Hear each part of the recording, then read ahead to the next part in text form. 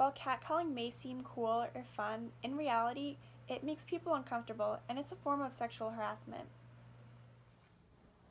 According to the book Stop Street Harassment, starting at a young age, as many as 80% of women around the world face at least occasional unwanted harassing attention in public places from men they do not know.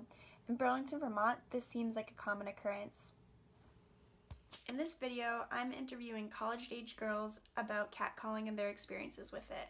I'm going to ask them 3 questions. How often they get catcalled, how does it make them feel, and what are some things that people have said to them? I find myself getting catcalled or in a similar situation about once a week. And this increases a lot at night or when there's drinking involved. In general, it makes me feel disrespected, as though my value is entirely defined by my appearance or my appeal to men. Some comments are generally about my body directly, or often being harassed about where I'm going.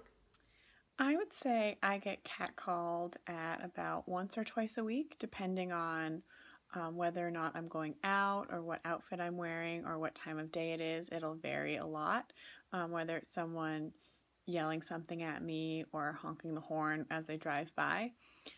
In that situation, I would say that I just feel pretty unsafe, and especially if I'm alone or just with one other person and I'm just trying to get out of that situation as quickly as I possibly can.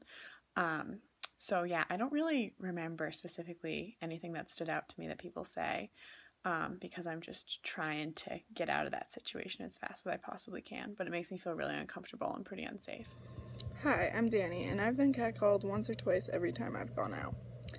This makes me feel like a piece of meat. It does not make me feel human, and I would say some of the things that I've been catcalled about are my body, like the clothing I've been wearing, and it just doesn't make me feel good. I've also been invited to people's houses from balconies, walking home at night, and it makes me feel unsafe and a little scared. Catcalling's not very fun.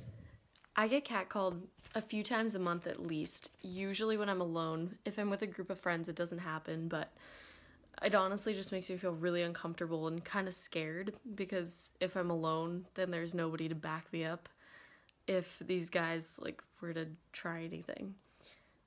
Some guys have asked me to go home with them, and others will just say a general comment like, "Damn girl," and others have told me to smile. According to the article Bystander Sexism in Intergroup Context, many women and bystanders felt anger and fear when they were catcalled or saw somebody being catcalled. My interviews in this video are consistent with these results.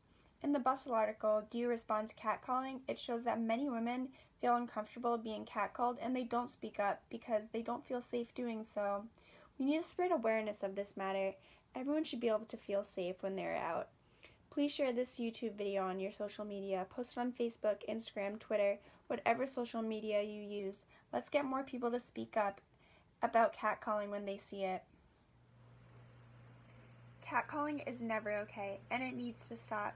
Don't be a bystander. If you see or hear something inappropriate, say something. Speak up. Let's leave catcalling to the cats.